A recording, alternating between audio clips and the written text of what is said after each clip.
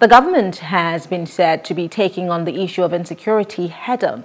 Well, this was stated by Kolawole Johnson, a political analyst, earlier this evening on Plus Politics. He said previously the government was romancing terrorists. He also added that the loss of values in our society has caused the low quality of leadership that we have in the country.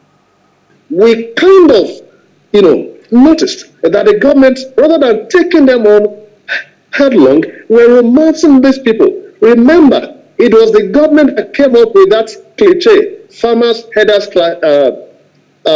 clashes. I do not understand, I do not understand how a group of people will walk into a farmland, burn the farmland, burn the villages, and you call that clashes? No, that is terrorism.